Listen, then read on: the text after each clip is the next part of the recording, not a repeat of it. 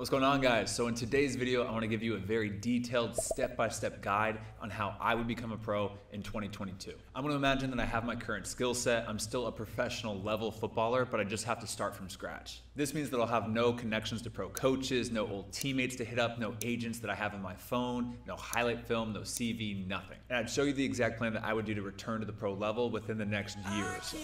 So we're going to be watching Matt Sheldon. He's pretty much a player here in the United States. He plays in the USL Championship, and he plays with Charleston Battery. And if you've ever seen any of his YouTube videos, you know this man has traveled a lot of places trying to find a professional contract. He even went to Europe for a few, and then he came to the US, and then he finally signed professionally. Now, he made this video titled, "If I were to sign a pro contract in 2022, this is what I would do." And I'm graduating this December with my electrical engineering degree, so I'm done with school 100%, and I can go all in when it comes to getting a professional contract. So I'm gonna look at what he has to say, and you guys can watch it with me so you guys can hear my inputs. So on that note, let's get straight into the video. Step one, find a semi-pro team. The first thing that crosses my mind is I want to get back into a team environment. It doesn't need to be professional. I don't care about that. I just want to be back playing with a team, playing 11v11 games, developing under a coach, and in that environment. Here in the United States, I'm looking at the UPSL, the NPSL, and the USL League 2. But also the time of the year is going to affect which teams that I go for. The UPSL, for example, actually has 2 seasons per calendar year. The first season goes from about March through July, and then the second season goes from September through December. While the NPSL and the USL League 2 just have 1 season that goes from about March through end of July, maybe early August. So if January through July, I'm going to reach out to teams in all 3 of those leagues, but if it's August through December, I might just be going for UPSL teams. To find UPSL teams, all I'm going to do is just go to premier.upsl.com. I'm going to click the teams tab, and then I'm just going to enter in the state that I live in. There's so many UPSL teams out here in the United States, which is fantastic, so I can be a little bit more refined with my search. I don't have to be looking at teams across the country, hopefully.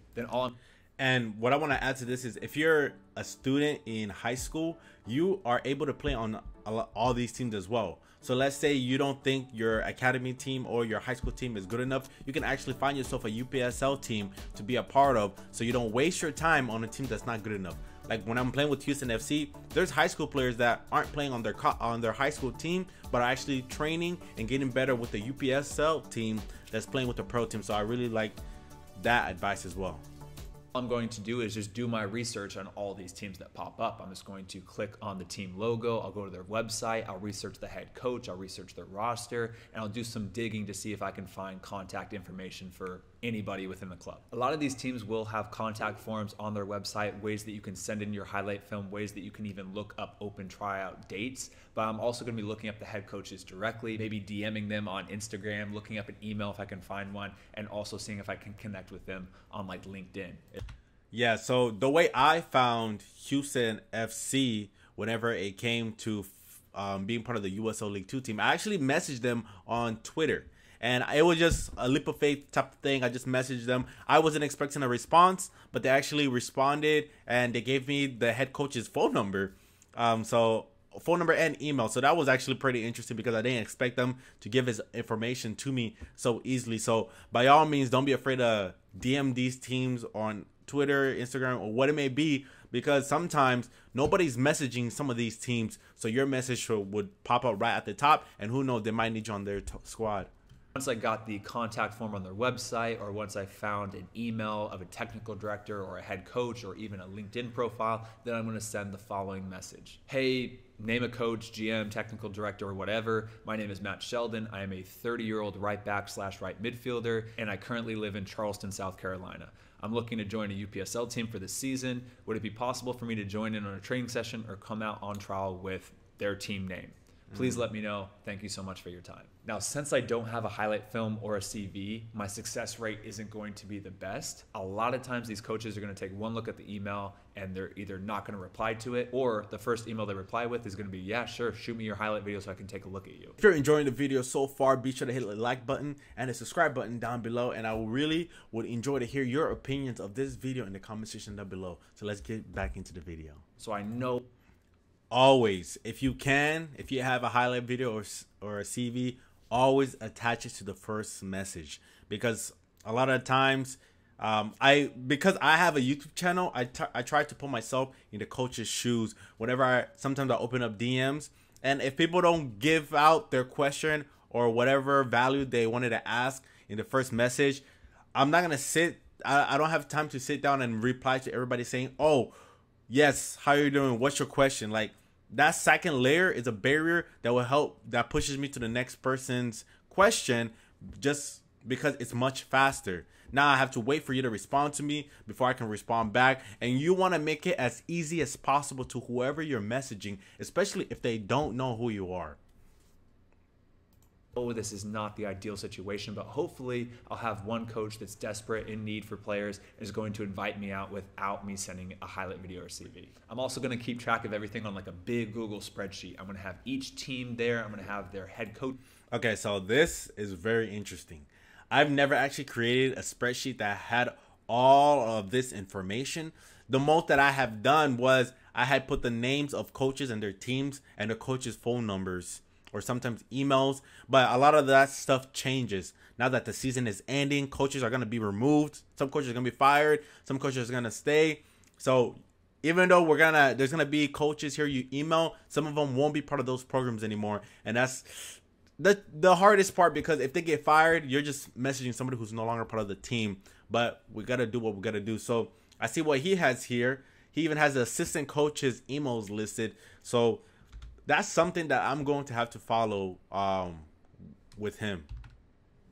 Technical director and GM, if I can find them, all the contact information I found, as well as even like open tryout dates, their interest level, and where I've contacted or if I've contacted them yet. When you're doing this and you're sending out tons of different emails to coaches, GMs, different, assistant coaches, whatever, it can get really, really convoluted, and you can kind of forget who you've messaged or what they said or their interest level or whatever. So I like to keep a very organized list of all of this, just so I don't get confused and send the wrong message to the wrong coach, or forget that a coach has invited me into open tryout or invited me into a training session. And I've already kind of hinted at it, but ideally the best case scenario is if one of these coaches invites me in to train with the team. But like I said, not having highlight video or CV, a lot of coaches might be wary with that. So I'm perfectly fine attending an open trial if need be. I'm not going to turn my nose up at these open tryouts. I'd probably send out these messages and do this full Google spreadsheet for every single UPSL team within like a 2 to 3 hour drive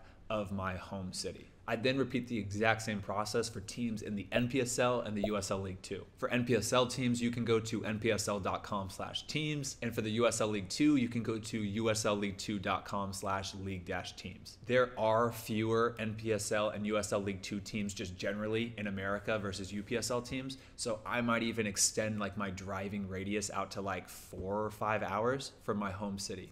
So as he is talking right now how to put this spreadsheet together, even with the UPSL levels and USL 2, it sounds easy on the way he's saying it, but this will take a tremendous amount of time, which you must invest.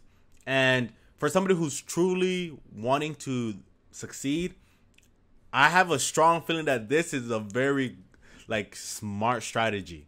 But just finding these contacts in the first place, it might take you at least a few days or even a week to finally sort up all of this, right? And that's if you really dedicate your time. But if you're working, you're going to school all the time, you gotta seriously find time to sit down and put these teams into this spreadsheet, because it will take time, because you want to make sure you don't leave any corners turned, right? Because some teams won't have the head coach's email out there, so you literally have to do more digging, maybe giving calls to the front office and doing whatever you can to get in contact with these coaches. Somebody out there right now who's thinking that's unrealistic, or they're looking at their schedule and they're like, no, 4 or 5 hour drive is ridiculous. But that's sometimes what you have to do in order to push up to a higher level. Mm-hmm. Back in 2015, I was training with Sacramento Republic. They were in the USL Championship as a professional team, but I was just a training player, and I would train with them Monday through Friday. And then immediately after training on Friday, I would drive down 5 to 6 hours from Sacramento, California, that's all the way down intense. to Ventura, down near LA. I'd get to the team apartments around like 5, 6 o'clock in the afternoon, sometimes a little bit later. I'd have dinner with the team in those apartments. I'd sleep, spend the night, and then the next evening we'd play the game down there with the Ventura County Fusion. As soon as the game ended Saturday night, I'm hopping back in my car and I'm driving the full 5, 6 hours back up to Sacramento. I would get home at like 3 a.m. I'd pass out, I'd sleep pretty much all day Sunday, and then I'd wake up again Monday morning, come back in for training with the Sacramento Republic that Monday morning. It was an... Well, I 100% commend him for doing this, because the most I've driven to training is like an hour and 30 minutes, because I live outskirts of Houston, North Houston, and Houston FC would train in near downtown, right? You pass downtown and you'll find it, right? It's 1 hour and 30 minutes, but I would do that every day. So 1 hour and 30 minutes there, 1 hour and 30 minutes back. But this wasn't even a professional team, and he got an opportunity to train with a professional team. So those 6 hours are definitely worth it, right? Because there's every single time he's on the pitch with the first team, he has an opportunity for the coach to say, you know what, I want to sign Matt Sheldon. And at the same time, he's getting a lot of value and experience playing with these pro players.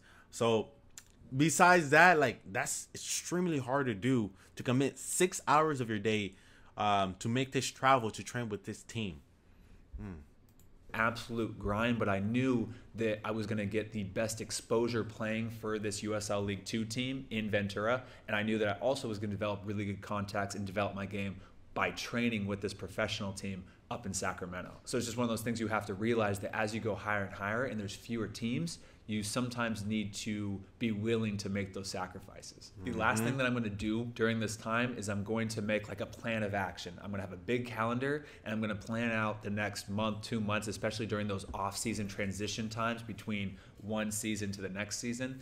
I'm going to be planning out the 4 or 5 open tryouts that I'm going to be attending. Hopefully by sending out all these messages and emails and contacting these UPSL, NPSL, and USL League 2 teams, hopefully I've gotten some interest from some coaches. And some coaches have responded, yeah, I'd love to take a look at you, come to this open tryout. And maybe if I'm lucky, they'll even waive that tryout fee for me, or they'll even invite me into like an invite-only combine, or maybe just straight into preseason. But regardless, I'm gonna have my calendar, and I'm gonna plan out those weekends or weeks or whenever it is.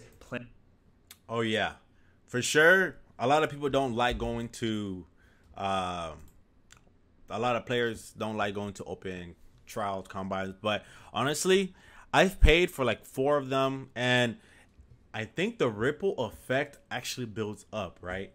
And you start, I don't know, there's something about just consistency that the more you go to, the bigger the ripple effect becomes. It's like other coaches can see your comfortability at these open trials. But if you just do an open trials out of the blue and maybe you're nervous, I feel like coaches can see it. But the more open trials you go to, yes, you may have to spend money here and there if it's not covered, but you become confident, because now when you're going to these trials, you're not afraid of, oh, what if I don't make it? Instead of you're thinking, cool, if this coach doesn't want me, maybe the next one will. So you play as good as you can, and if they don't take you, it's okay.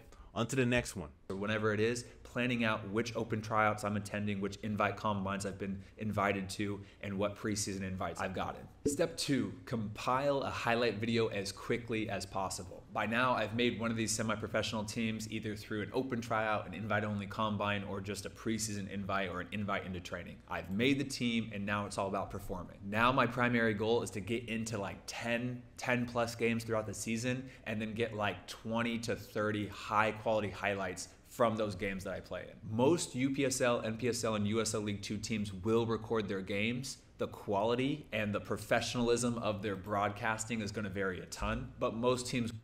Yeah, one thing, if you don't have a highlight video, I don't know what you're doing, right? I don't care if you need to do dribbling drills and have somebody record you.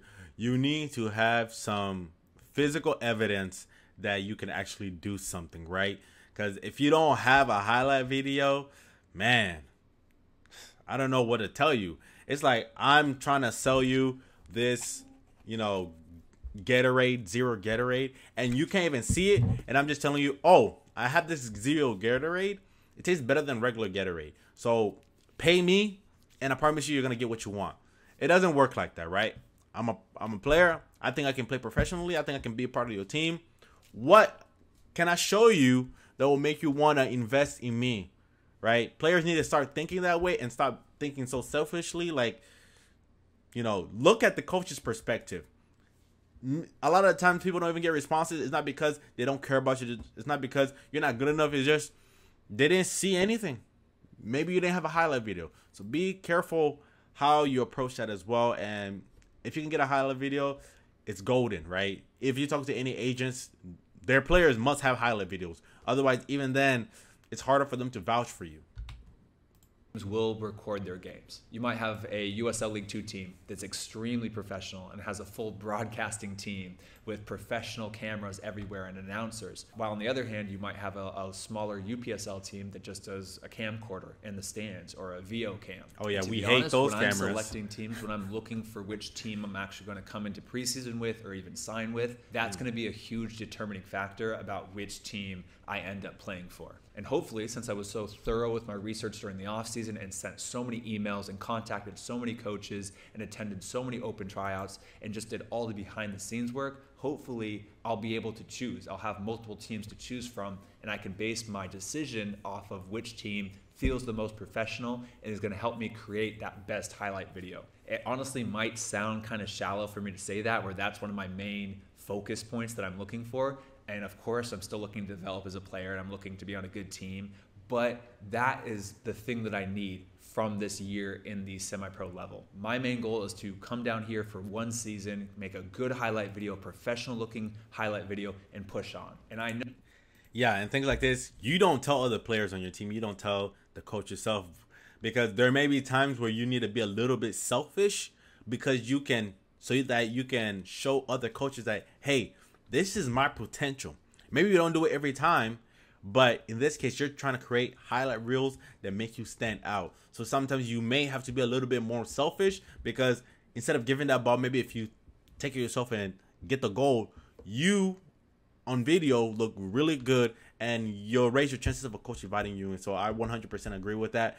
Just be about it smart, because at the same time, I hate losing, right? Pretty sure you don't want to lose either. So do it in a way where you can still benefit and your team can as well.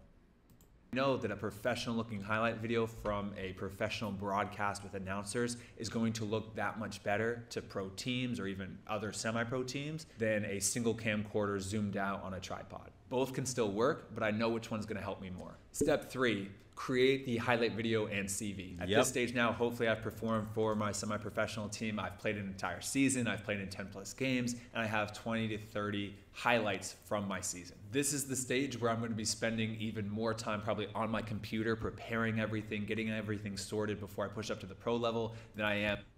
And if you don't know how to create a highlight video, I actually have a video created for you guys.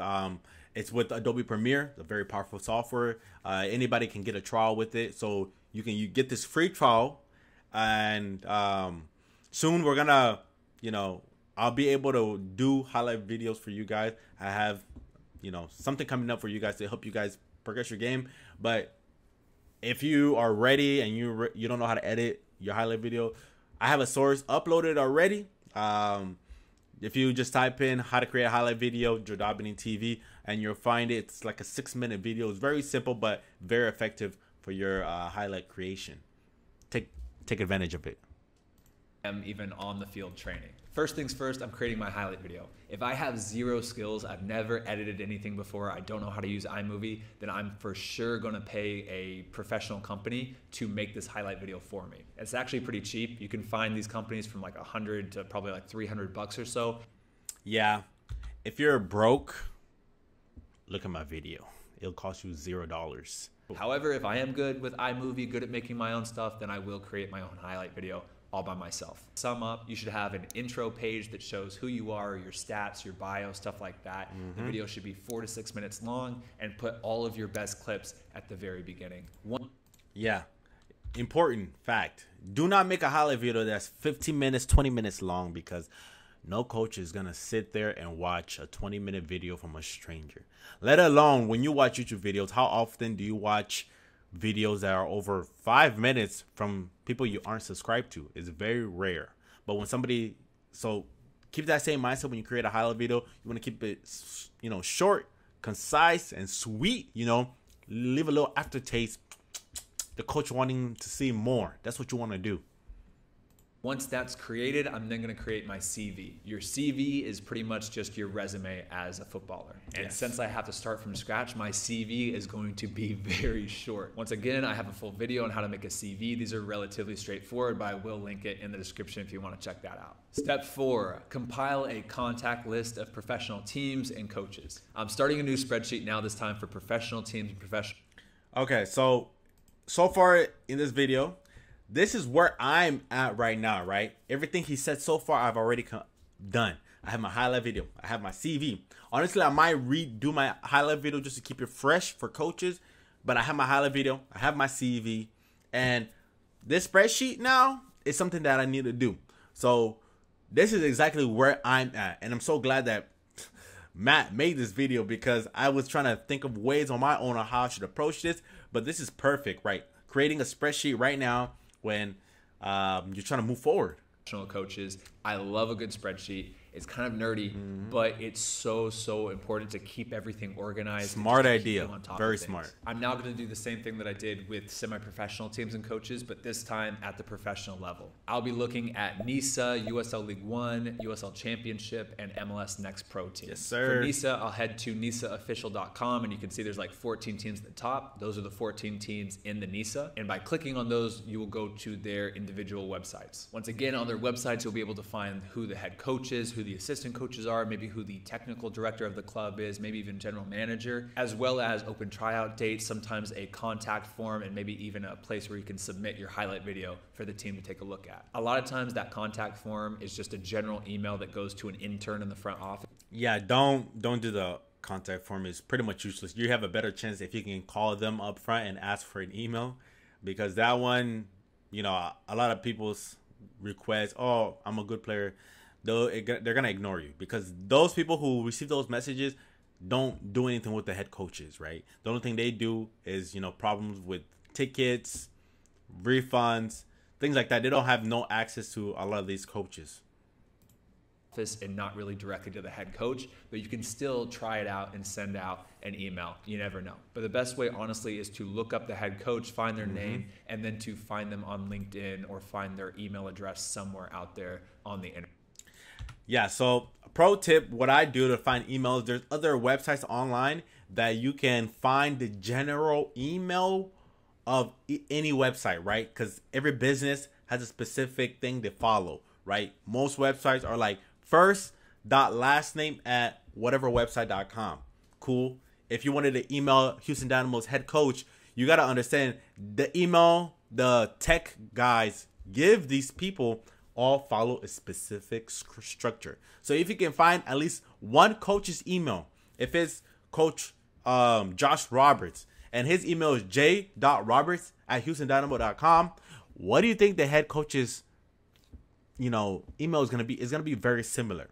And 9 out of 10 times it works for me. But some coaches know that people like me know how to do this method, so they put block on their email where once they've sent you an email, then they can receive emails from you, which kind of sucks sometimes, because that means there's no way you can contact that coach himself through that email. So you have to contact the assistant coaches, and some of those assistant coaches have their email open, and hopefully they can forward that email to the head coach. Internet. Professional teams and professional coaches in general are much harder to contact and much harder to find online than with semi-professional teams, just because already they get bombarded with so many emails from players and agents and teams. So they're very selective with reading emails. But again, all it takes is one coach to take a chance on you. And when I do reach out to these coaches, this is the email that I usually write. Hey, name of coach, my name is Matt Sheldon. I'm a 30-year-old right back / right midfielder who last played for my previous semi-pro team. And I'm looking to play at the professional professional level. Last season, I would list out some stats and accolades from the previous season, and I have attached my highlight video and CV to this email. I'm looking for an opportunity with the team name. Please let me know if you're interested in talking further. Once I send off that email, I'd update my spreadsheet so I keep everything organized, and I would just keep on rinsing and repeating. Once I go through all the teams in the NISA, I'm doing the same exact thing for MLS Next Pro clubs, for USL Championship clubs, and for USL League One clubs. For MLS Next Pro teams, you can head to mlsnextpro.com/clubs. For USL League One clubs, you can go to uslleague1.com/league-teams. And for USL Championship teams, you can head to uslchampionship.com/league-teams. If you're doing this correctly and you're researching every single team, every single coach, every single assistant coach, the goalkeeper coach, the technical director, the GM, it's going to take hours and hours and hours. And you're really only going to find contact information for like a quarter, a third of the teams out there. But again, we really are just taking shots in the dark. And the more shots you take in the dark, the more likely one of them is going to hit. I'm also going to heavily... You miss 100% of the shots you don't take. How many teams have I not emailed? And who knows, if I would have emailed some teams, I could have gotten a contract from them. So I like this approach. I'm definitely coming after all those coaches with these whatever methods I can. Consider attending open tryouts for these professional teams. But I'm going to be very smart about the clubs that I do it for. If I'm taking a look in the mirror in this example, I'm looking at myself and I'm seeing a talented professional level player who's only had one season at the semi-professional level. I know that I'm not the hottest commodity on the market right now. If I know I have the time and the money this off-season to go to 4 or 5 open tryouts, I'm not going to be going to the #1 ranked USL Championship team that's killing it with the biggest budget in the entire league, and it's probably going to re-sign 90%, 80% of their team for next year. Most likely, they're not looking to bring anybody in from that open tryout. They might not even be having open tryouts. The first teams that I'm looking to pay for an open tryout for are teams that I've gotten in contact with and have shown me a little bit of interest. If I've sent an email or a DM on LinkedIn or whatever to a NISA coach, and that coach replies and says, yeah, Matt, I like your highlight video. You look good. I'd love to take another look at you. Then that would be a team I would 100% consider going to an open trial. And hopefully, if they're very serious in me, they'll even waive the fee, or they'll invite me into an invite-only combine or tryout, so there's no payment at all. But regardless, that is a team that I would really consider traveling to and paying for an open tryout. The next teams that I would highly consider are expansion teams. Teams that are just coming into the league, just getting promoted up to the professional level, and have 0 players signed. If you would... I agree with this one because earlier this year, I got invited to an MLS Next Pro team combine, invite only, but it was a brand new team, so they really didn't have anybody officially signed yet. But in the end, they only ended up signing, I believe it was 2 players, and they were homegrown players, but they already had players that they were going to sign, so they weren't really trying out, but they already knew they were going to sign them. But the team roster currently like 14 players, and the rest are like academy players that they're not paying. But I wonder what would happen if they had the budget to pay for 26 full professional players. What opportunities would I had if they had that? But we keep going.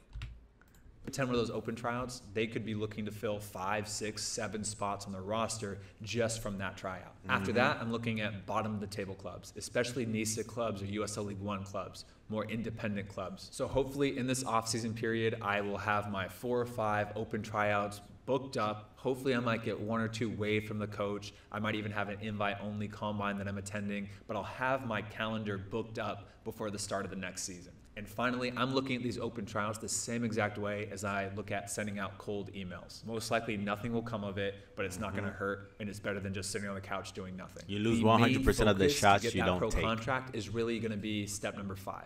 Step number 5, compile a list of agents. Agents can be a huge, huge help in bridging that gap between the semi-professional level, but they also could be a waste of time on the professional level. An agent's entire job is building relationship and building connections at the professional level. And usually all it takes is 1 good recommendation from them, and then you're in with a team on trial. But what most people don't understand, in order to get that good recommendation from the agent, you need to build their trust and get them to believe that you can be a professional footballer. To research. And you need a highlight video, especially if they don't know who you are, because nobody's going to vouch for somebody they cannot see. If I'm an agent, and this is the Gatorade you're providing, and I'm trying to market it to people, and I haven't tried it, I haven't seen it, and I'm supposed to make companies accept it. Sounds crazy, right? Because my reputation is going to be ruined, because if the product finally shows up and it's trash, guess who looks bad? Not your product, but I do, because I recommended it. So, as we said it before, make sure you have a highlight video. Agencies, you can use Google, Instagram, LinkedIn, and literally just type in football agent USA. However, my favorite way is to go to transfermark.com. But since I already have an agent, I'm going to skip over it, but you guys can watch it. Contacting agencies, I did the same thing. But the way I contacted the agency, I did it through Instagram, and I messaged different coaches, different agents. I even found some agents online, and usually I like going with agents players that I've known that play professionally, that are with. I like going after those agencies because I trust them more, because I have teammates who trust them. Most of the random stranger agents, I don't know who's a scammer or not. So I try to lean towards people that I know and trust in their judgment. And if they're producing results, okay, I'll email that agency. That's why I'm with A5 Sports Agency, because I know several players that are with them. And I was like, you know what? That's probably an agency that I want to pursue. Actually going to break into. I'd also highly recommend looking into teams and leagues that operate in that in-between stage of like semi-pro football and professional football. On these teams, you'll have some players that are on fully professional contracts, and then you'll have others that are not. Most countries are going to have teams and leagues that look like this, but for example, you can look at the New Zealand National League in the first tier of New Zealand, the National Premier Leagues in the second and third tier of Australia, the Regionalliga in the fourth tier of Germany, or like I'm going to say this wrong, the Kokkonen, I don't know how to say it, but in the third tier of Finland. The same exact process that you do for agents in America, you do the same exact thing for those teams over abroad. You look at those teams that play in those leagues. Hopefully you can find some agents that operate for those players in those leagues, hit them up, shoot them an email, and see if they can do anything for you. I think the hardest jump, obviously, in football is that jump from semi-pro football to fully professional football, because there's this huge bottleneck of thousands and thousands, if not. But with the Most High, it's 100% possible. Millions of semi-professional level players bottlenecked into going into such a few amount of professional teams. So I think going abroad into those gray area zones where it's kind of a semi-pro team, but you're getting paid, you're getting a fully pro contract, but the whole team's not really fully pro, I think that's a great area to go to, gain experience, build up your resume, and then try to come back into America and push up to the pro level, or push up to a fully pro level elsewhere. And finally, step 6, rinse and repeat. Usually this process isn't just like 1 week that you grind it out, finish, and then you just see what happens. Usually you have to stay very active and keep on researching for the entirety of off-season, or the entirety of your full free agency spell. So anyway. Yeah, so it's like a lot of people want to know how to go professional, but they don't know how much work it comes in, right? I'm at the end of my college career. I'm like, now I'm going to have time, right? More time. I'm done with school. I don't have to do homework. I don't have to do online schooling. So I'm, once you're out of school as a U.S., student, it's time to be laser focused, right? Either you go laser focused into professional soccer, or you're laser focused into your degree, because when you follow your passion, money will come regardless. I'm getting my electrical engineering degree because I was following soccer, right? I went to a college. I was playing my game. End result is, I played Division 1. I got that experience. I've grown way past that level. 2, I'm getting a degree that can be used in any country. And on top of it, I got it from the United States, because a lot of it are on softwares. Even if I went to China or a different country, I can just put the software in a different language and I can still get work done. I have that, right? Benefits, a lot of benefits. And as I continue going in the soccer world, I don't know what doors are going to be opening, even with my YouTube stuff, right? So we're almost there, right? So I appreciate Matt Sheldon views. And if you have your thoughts on what you think I should do, add to my journey that you maybe did that I don't know of, add it in the comment section down below. And I appreciate you. And on that note, I'll see you guys in the next video. JodabeniTV is out. Hey, if you enjoyed this video, be sure to check out any of these other ones that I have shown you. And see you guys over there.